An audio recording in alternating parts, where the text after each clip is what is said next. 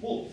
But first, you want to see one? We did get to do, this was our first land tour. As I mentioned a second ago, the land tours were some of the more memorable parts of the whole place, and the whole thing was incredible. But the land tours got you in close contact with this. I don't remember who this was. I've forgotten her name a long time ago, but the it's not important, right? But what is important is how close she's getting to this iguana here. This is a land iguana. That's not one of the marine iguanas. We'll talk about them a little bit later. But the land iguanas would literally walk over your feet as you were walking around this place. This is an area that has never seen predators until humans showed up. So these are animals that have adapted to be overly friendly and not be afraid of people. And so you get, land iguanas that would just kind of laze about and wonder why you're trying to get in their way. And then there'd be boobies that would be blue-footed booby. If you've never seen the dance of a blue-footed booby, it's incredible. They just kind of do this. And in fact, I did this to Sarah that evening, and it worked. It was wonderful. I'm thrilled and of course, the frigate bird. A shade of red. I was very impressed. Of course, the frigate birds were amazing as well. This is our good friend Larry again with his camera just shooting up at a frigate bird that was going over. And so the seabirds, all the life there on land was amazing. Finally, we get to Darwin. I keep mentioning this. Darwin and wolf are really why you go to Galapagos. Now, not to say that the other dives and the other places sucked. As you can see, there's some unique things about each of the sites that we visited in such a way that each one of those is pretty incredible. But Darwin and wolf are what you think of when you think of Galapagos underwater. That's where the big life happens. And the place that you dive at Darwin is this arch right here. Now, if you look at, this is the main island of Darwin, and this is where you anchor. This arch is just kind of an islet right offshore.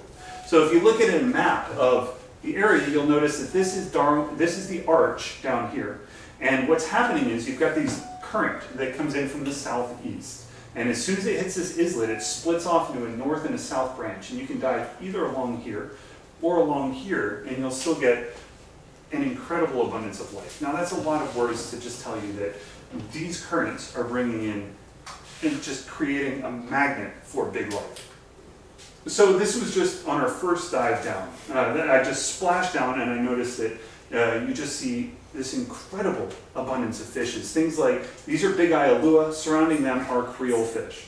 And this is so many fish that I'm talking where it's like blotting out the sunlight as you're going underneath this school sometimes. It's just, they're tight in and they're just everywhere. So that was one of the things that one of the overriding kind of things that you remember as you come away from this trip was how thick the life is there as compared to anywhere else that I've ever been, certainly, and where most other people have been as well. This is some girl, I've forgotten her name, and behind her is a whole bunch of bonito. So that's just that's a shoal of like thousands of bonito, small tuna that are just swimming around behind us. Is she just diving in a pair of shorts in the back? Yes, yeah, the water temperature of Wolf and Darwin this time of year, I think it was like 75 degrees. So, but we'll touch on that in a little bit, because it changes a lot. But the really cool thing that Kevin just brought up is the fact that some of these sites are predictably very, very warm, tropical diving. And some of the sites are predictably very, very cold, as in down to about 60, 55 degrees Fahrenheit. So it varies drastically. It's chilly to me. It's cold to me. That's a day in the park for me. Just a skin, right? So I'm just going to walk you through a few of the communities of things you would see around diving, Darwin, and wolf. And the first thing you would notice are these little tiny pinfish, or maybe you wouldn't notice it. These are just little species of wrasse, a type of thalassoma, much like the sow wrasse we have here. These are actually much smaller. But unlike our saddle wrasse, they're just kind of a blanket that cruises around. And what they're doing here, they're actually spawning. Each of these little white specks up here are little clouds of gametes that they're sending off, casting off, and contributing to the productivity of the rest of the area.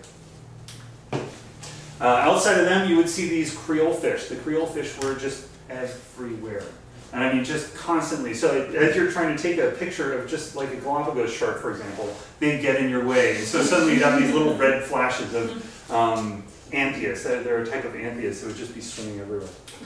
Outside of those, you get these jacks. So the jacks were fascinating. When you got in the middle of a school of big-eye jacks, you would be in a school of thousands and thousands and thousands of them. They just keep going and going. But you saw also the bluefin trevally that we have here, the giant trevally that we have here, and these black trevally that we have. The black trevally are different in that they have a concave forehead to them. You don't usually see them here. They do sometimes show up. And of course, outside of those, you get the hammerheads. And we're going to touch a little bit more on the hammerheads here. But the hammerheads were just constant. It was just a parade of hammerheads as you were down there. And we did like 8 dives at Darwin, 8 dives at Wolf. And we saw hammerheads on every dive. And I don't remember a time when we didn't see hammerheads off in the distance. And the visibility was not just stellar. It was probably 40, 50 feet. So you got the impression as you're looking off, staring into the blue, that the hammerheads, you'd see probably 20 of them in front of you, but you got the impression that they were just hundreds and hundreds and hundreds behind those. It was incredible. And then outside of the hammerheads and outside of the sharks, you'd get just schools of tuna. And we're not just talking, these are bonito. This is just a shoal of bonito that happened to pass through. But you'd also get the big bruisers. This was probably a 6 or 7 foot long yellowfin tuna that came through. And then we saw probably, what, 2 or 3 of these at least. And the bigger yellowfin tend to be more of an individual thing, so they just kind of be cruising through on their own. Really, just fascinating life.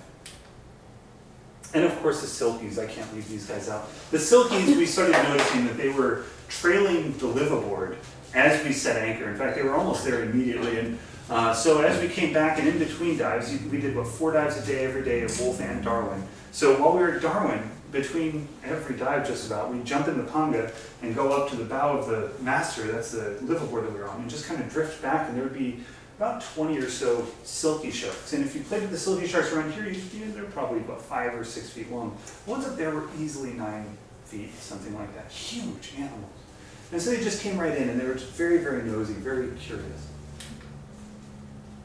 And that brings us on to Wolf, and this is where we get to kind of talk more about the sharks that are up there, because that's what most people are there to see. And of course, the first thing that people think of when they think of sharks are the hammerheads. And yes, we saw a hammerhead here and there. In fact, we saw a few hammerheads, and we saw a lot of hammerheads. Yeah, we're talking right here. In fact, I was just kind of hanging out with my buddy when one of them passed right between us, and we saw a lot of hammerheads. I mean, just hammerheads, hammerheads, hammerheads. But they would be following around these kind of currents. You see, when you're diving in these high current environments, you saw the currents at Darwin. You'd have to go down, you'd have to grab a hold of a rock and just kind of hang on, just almost flap like a flag in the breeze at times, you know?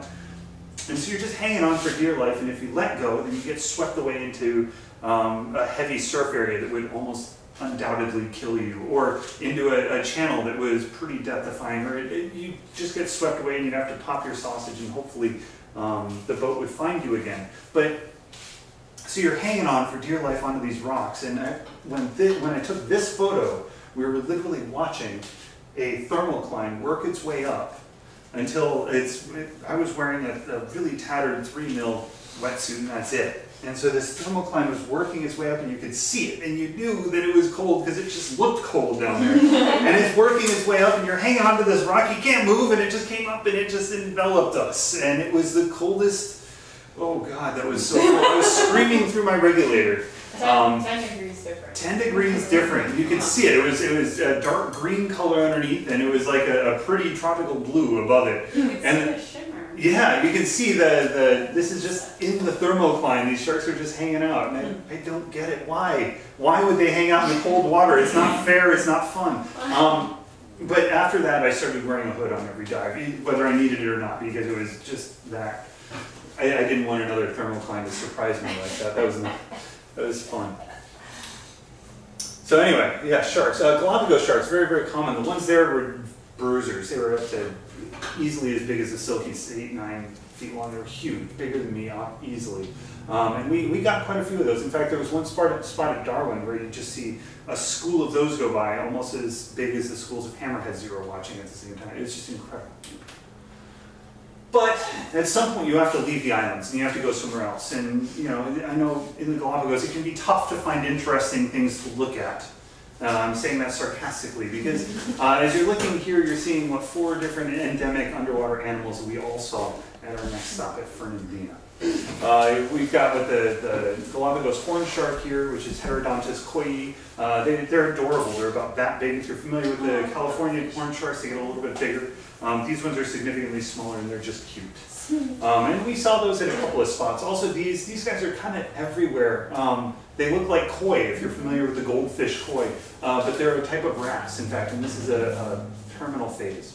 And also, of course, the red-lipped batfish that everybody goes down there to see. But honestly, I wasn't there for the batfish. I was there for more like stuff like this. This is a cormorant, a flightless cormorant. So when you see them sunning themselves, they've got these stubby little wings because their ancestors made it to the Galapagos and figured out that they didn't need to develop these big developed wings. So they lost the use of them. Their wings are more vestigial. They just kind of use them underwater at best. Actually, they use more their feet than anything. But these are really, really special. When you see a cormorant at the Galapagos, if you happen to go, pay attention to it because it is a very, very special animal. But we weren't there for the cormorants. We weren't there for anything else. We were there for the marine iguanas. The marine iguanas were, that's kind of the quintessential animal that everybody on the trip really, really wanted to see, was a lizard underwater. This is the only place in the world you're going to be able to see that, is a lizard feeding underwater like this. And the marine iguanas, where we went at Fernandina, they would wait until they would bask themselves on the rocks all morning long, and then they would wait until they were nice and warm. They were really storing up energy so that they could launch themselves off into the waves, and then they would go and they'd start feeding. And so only once they were nice and warmed up, and it was somewhere around like 10:30, that they started really taking off into the water. And you would get in the water and you'd kind of bob around at the surface, and I'd just look for heads, and you'd see this group of heads at the surface. So you'd go over to those, and then you'd find one at the surface, see it breathing up, and then it would dive down, just like what you're seeing there. And so I followed a couple of them down, and so you could see them swimming down, and then just pose. And you'd spend. I like the love in your eyes. Oh, wow. You landed right next to me. At least you didn't say it's some girl who I can't remember his name. And so you just pose for these, next to these lizards, and they just be, in fact, there was a video of one of our friends that her husband was taking a video of her, and she was just watching one iguana, and then a wave came by and picked her up. And as it picked her up, it also picked up the lizard that was clinging to her back. That was, so the whole thing just went counterwampy and just it flopped her over onto the reef. And the iguana. And the iguana and everything else. And so obviously the iguana was fine. It was just kind of she didn't even realize it was there. But then, again, we had to leave the iguanas. We had to move on. And where do you move on to from iguanas other than Isabella Island? And Isabella is the home of the molas, or at least that's where the biggest cleaning station is for those there. The cleaning station's down at about 110 feet, and you just you dive down and you sit there and you wait and you wait and you wait. And actually, when we were there, we had one photographer that went out and thought, well, there's a mola, I'm going to swim. He charged straight at it, scared most of them away, but we did manage to wait there long enough to get a couple of other molas to come by. And so these molas, this one, I'm guessing I was overestimating, I guess. I thought it was more like 7 or 8 feet. I thought it was more like 7 or 8 feet long. It was actually more like, I guess, 6 feet tall instead. And they were just beautiful. They'd just kind of sit there in vertical positions while the other fish would just kind of come by and clean them. The cleaning stations were definitely a big draw. And we have cleaning stations here. You do get to see things like mantas and other things around there. The cleaning stations there brought in things like molas. In between dives, we did get to do a snorkel, and we went back. In fact, Sarah and I went back and found our way into this little cove. And while we were playing with mobulas in that cove, I poked my head up and noticed that there was this little thing that was about this tall, just kind of climbing up a rock. And as soon as Sarah saw that, she says that she was restraining herself, but she was, it's a penguin. A penguin was just kind of crawling up and over the rock. It's just adorable, because they only stand about that tall. And then when they hit the water, they're just little bullets, and they're just firing. You have no chance of keeping up with them. So, but we were smart. What's that? You're sobbing all around. See, it has an effect on you. But it got in the water, and unlike anybody else that I've heard of going to the Galapagos, nobody else comes back with like a really cool penguin encounter, and I feel like we had a really fun one. This is Larry just losing his mind as this Galapagos is coming at him, or as this penguin was coming at him. The penguins, we found them to be quite friendly, but not everybody has that thing. Sometimes you just see like a bullet just going through the water, and it's just a penguin going by, no big deal. So yeah, penguins. And Sarah wanted to put sweaters on them, and I had to put my foot down and hide the sweaters that she brought with her. What's that called? What's that? What is that? That's Batman. Batman here. This is a giant manta ray. Giant manta rays were at one of our last stops, Cabo Marshall. Yes, and pelagic. Pelagic mantas, the big ones. So compared to the mantas that we have here, these guys are every bit of probably twice the size or so. They're huge animals. And we spent 3 dives at Cabo Marshall looking for manta rays. And they came by, and a couple of people had some really good encounters. And it wasn't until the last dive that I had one that came through, and it flew straight at my head and kind of passed right over me. So I did a matrix maneuver as it passed by, turned, and then came right back through me again in case I didn't get it the first time. So this guy, in fact, one of the cool things, so these guys again are visiting cleaning stations, and they're getting cleaned by things like angelfishes, but you would also find things like these little grunts, or you'd also get things like Kampachi, amberjack, hunting the fish that were clinging to the outside of the mantas. So here's this grunt that's looking for the cleaners and the other little fish that are hanging out around the mouth of the manta ray. After the manta rays, we had our last land tour. And the land tour that we were going for on this one really targeted the Galapagos tortoise. The ones that we saw ranged in size from about this big all the way up to about this tall or so. Huge, huge animals. These are, the place that we went, it was a farm that didn't keep Galapagos tortoises specifically, it just happened to provide habitat for them, and apparently there's an ordinance that tells farmers that they can only put fences about yay high, or yay close to the ground, so that the Galapagos tortoises can pass underneath of them. So this was just a natural habitat, and that's why you've got like a swampland there, and the tortoises are just free ranging, they're just kind of everywhere. Weirdly, Galapagos tortoises, this guy they figured was about, I think our guide said he was probably about 150 years old. Which means that, well, for one thing, he was alive roughly around the time that Darwin had visited, but more importantly, he was alive and able to remember a time when we had hunted them. So this is an animal that remembers watching his brothers and sisters get hunted for food, and so they didn't like us at all.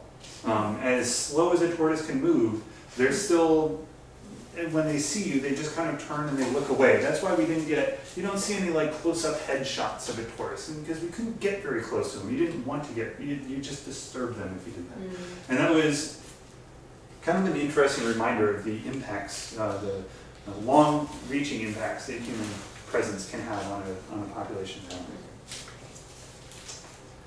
Our last day was spent in Santa Cruz after the tortoises, and at Santa Cruz, even then, you're still looking at things like marine iguanas clinging to the docks on the side. We thought that this was a painting, and we actually went up and there were marine iguanas just climbing up this wall, and they were just sitting there and getting ready to rest there for the night. That's not restful, but I'll go with it.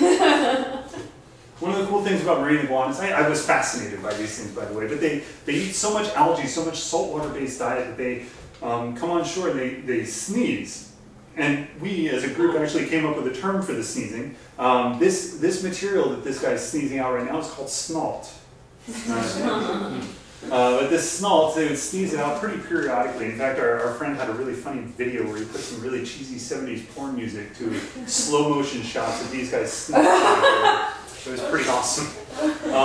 But in addition, inside the harbor, in Santa Cruz Harbor, this is one of the main harbors at the Galapagos, you'd still get big schools of cow-nosed rays coming through. Or you'd get these baby limbatus sharks, there were probably 20 or 30 of those that were just cruising around inside. Or you'd get Tina trying to stuff marine iguanas into her backpack. That's beside the point. But folks, that's pretty much it. That's pretty much all I have for you. So with that, thank you for your attention. I'd love to field any questions, not that I expect too many. Oh yes, absolutely, Renee. So I have a question. So at Darwin and Wolf, where you Yeah. had those really strong currents, did you take your camera? Was it possible to take a picture when you were like holding on for dear life? No. Or like flag? Like what did you do? So the stronger the current, this is the general rule there, the stronger the current, the more life you get.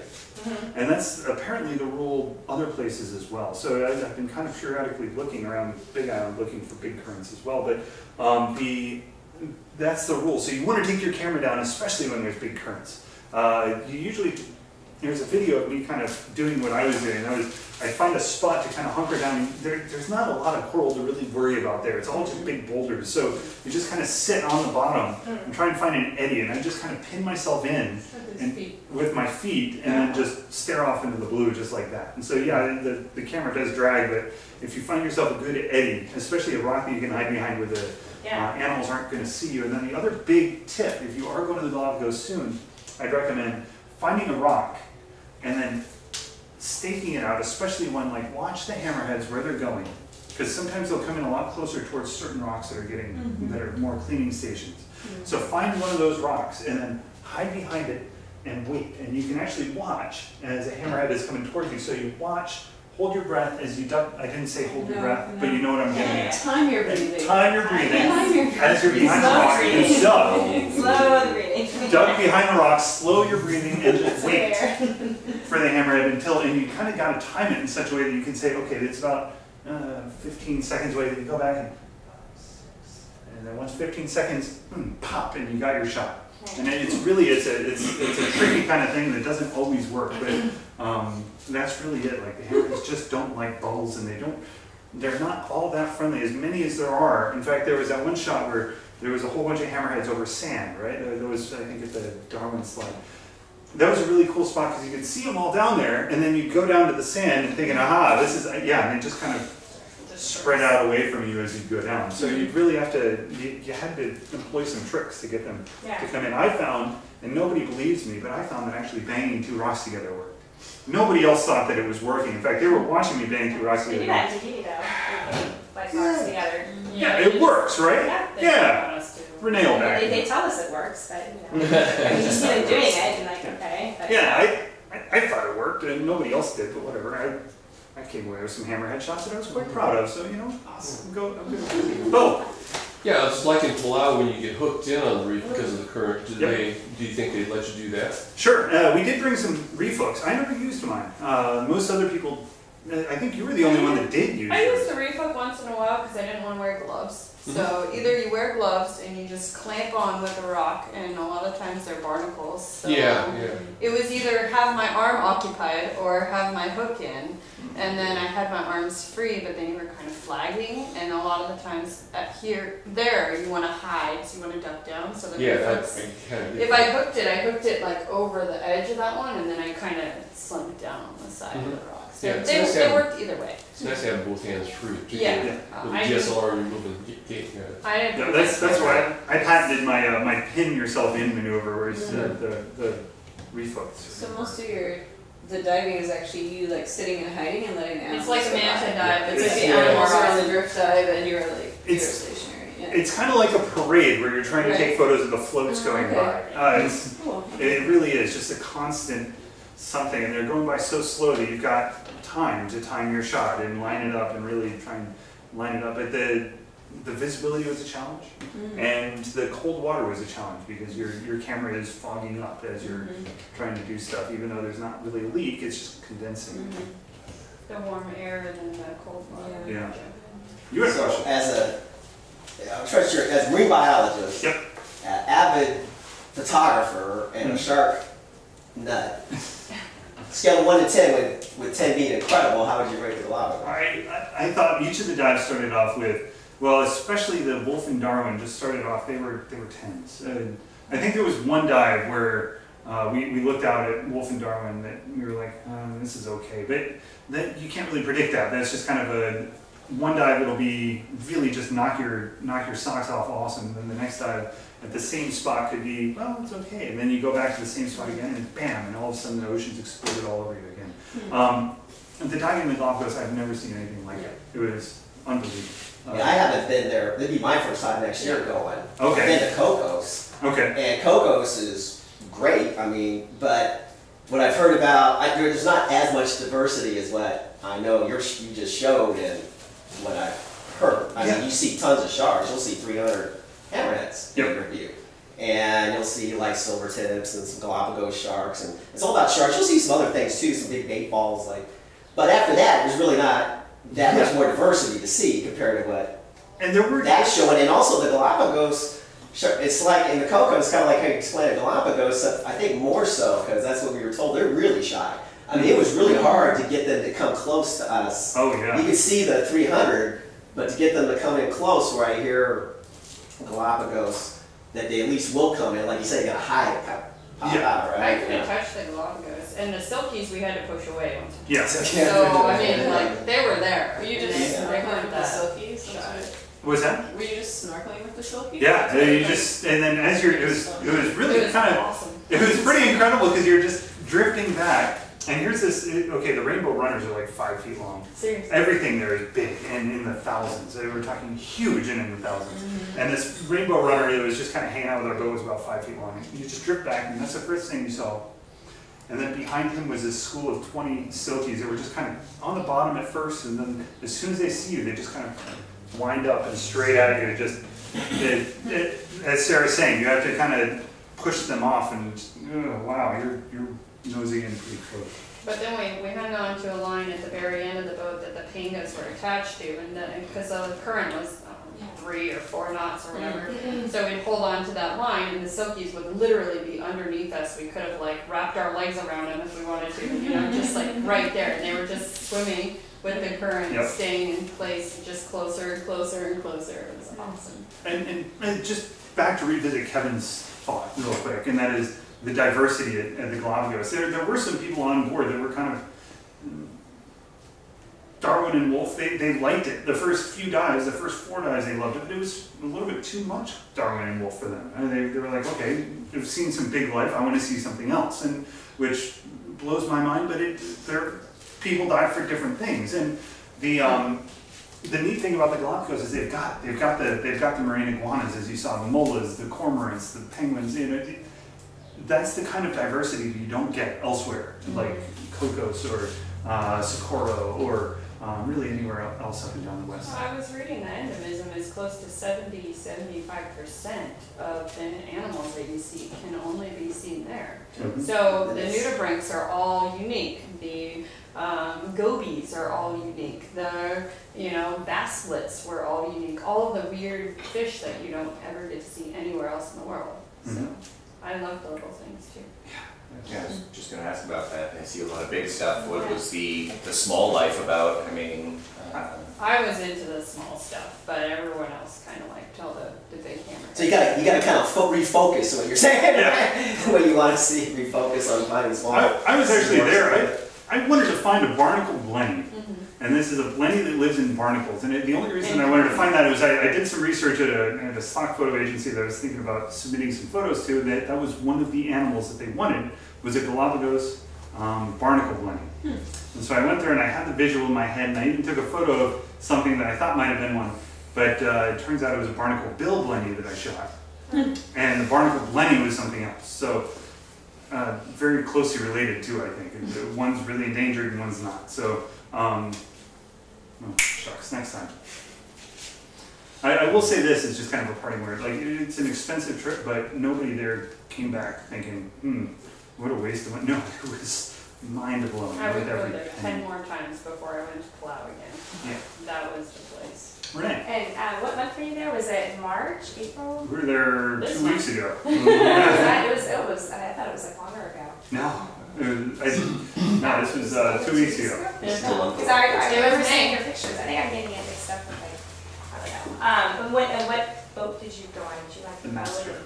Okay. Yep, the Master. It's a new boat. I think it used to be called the Deeper Blue. Now it's called the Master. It's run by the Siren Fleet. In fact, while we were there, it's so new that there was a Siren Fleet representative coaching them on how to bring it up to the Siren Fleet's standards. Yeah. So it's that new. So they're still working out some things, but honestly, the staff was amazing. The Ponga drivers were very good at what they did. They got you on and off the boat safely, efficiently, and between every dive you had hot chocolate and a snack or a meal, or the bartender was Are you connected to Wi-Fi right now? I don't know. To our Wi-Fi? Because you bring up our webpage and it'll show the boat. It's a beautiful boat. And it's a small boat. It only carries 16 people, right? A lot of little boards will carry well over 20. Yeah, I think we only had 16. Well, there's 8 cabins. So there's yeah, 8 cabins, 16. 2 cabin. Yeah. Which is a nice grouping, you know. Some of the boats We only had pretty big. 14 or 13 divers on our trip, plus Mark, who was doing the quality inspection type stuff. So we jumped on for free and did that with the Siren Fleet. So. I'm getting tired. Sure. Well, I think you gotta get pretty pumped up for it, man. It was amazing. Click on trip travel page there. And how did you decide like which month to go? Because it seems like there's pros and cons to going like in the summer versus the winter versus the spring. Well, you guys went for 10 days are hard to get. There's hardly any boats that do 10 days. We booked it over a year in advance, but we had one special like kind of pre-booked kind of grouping. You guys, this is we chartered the boat. Our owner Byron back there was nice enough to charter the boat, the Galapagos Master, for next year, September 17th, on the same boat they were on, for a 7-day trip, because most of them are 7-day trips, if anybody's interested. And if you go to our travel page and you scroll down a little bit, there's a ton of information on there about the trip. Again, it only carries 16, there's some pictures, the rooms are nice, right? I mean, the rooms are huge. Yeah, they're big. They were like twice as big as the one I had in Palau. And whether it's for and I got to sleep in peace because there was this chastity bump between the 2 beds, so she couldn't cuddle with me. It was just a weird room, right? It was 2 twins put together, so there was this like metal bar in between. So she couldn't reach over and cuddle and make me all hot in the middle of the night. So that was really, really nice. Like on the picture of the room, though.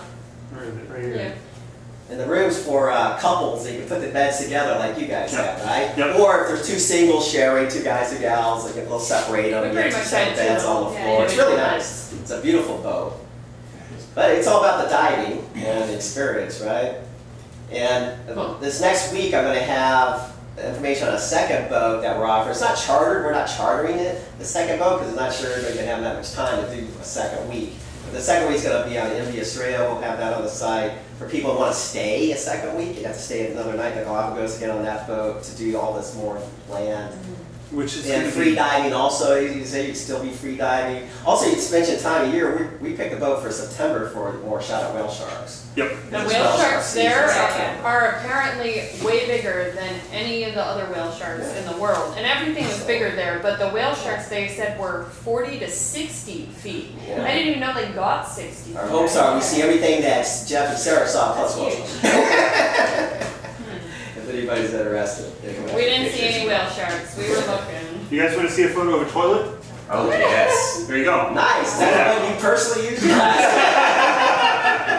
it's No, the configuration's wrong. It's fine. Cool. Yeah, it was beautiful. It was gorgeous. The sun deck was awesome. Yeah. We spent a lot of time up there watching the stars at night. And we turn off the lights on the sun deck and then watch the stars. Cool. You can see those. And you could stars watch nowhere, you know? you could watch schools of fish bioluminescing in the water at Right. night. And so there'd just be this, I remember one night I pointed out this huge kind of glow and we all thought, is that a whale shark? What is that? And then it kind of came in and as we watched it, it came in closer to the lights and then we realized it's a school of fish, a big school of fish that's bioluminescing everywhere. I think it was just sending off, disturbing the dinoflagellates, you know? And then you could see another school of bigger predatory fish come in and scatter them. So it looked like this, suddenly everybody's focused on this glowing ball that just suddenly went, Yeah. it's so cool.